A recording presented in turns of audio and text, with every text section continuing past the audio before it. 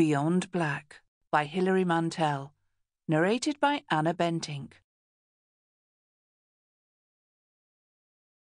There are powers at work in this country about which we have no knowledge. Her Majesty the Queen. Attributed. Chapter 1. Travelling. The dank, oily days after Christmas. The motorway. Its wastes looping London. The margins scrub grass, flaring orange in the lights. And the leaves of the poisoned shrubs striped yellow-green like a cantaloupe melon.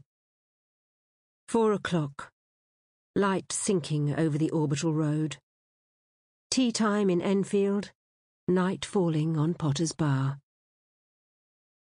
There are nights when you don't want to do it, but you have to do it anyway. Nights when you look down from the stage and see closed, stupid faces. Messages from the dead arrive at random. You don't want them, and you can't send them back. The dead won't be coaxed, and they won't be coerced, but the public has paid its money, and it wants results. A sea-green sky. Lamps blossoming white. This is marginal land, fields of strung wire, of treadless tyres in ditches, fridges dead on their backs, and starving ponies cropping the mud.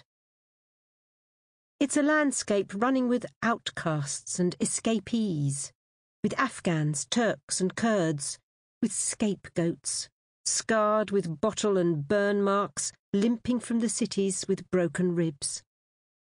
The life forms here are rejects, or anomalies. The cats tipped from speeding cars, and the Heathrow sheep, their fleece clotted with the stench of aviation fuel. Beside her, in profile against the fogged window, the driver's face is set. In the back seat, something dead stirs and begins to grunt and breathe. The car flees across the junctions, and the space the road encloses is the space inside her. The arena of combat, the wasteland, the place of civil strife behind her ribs.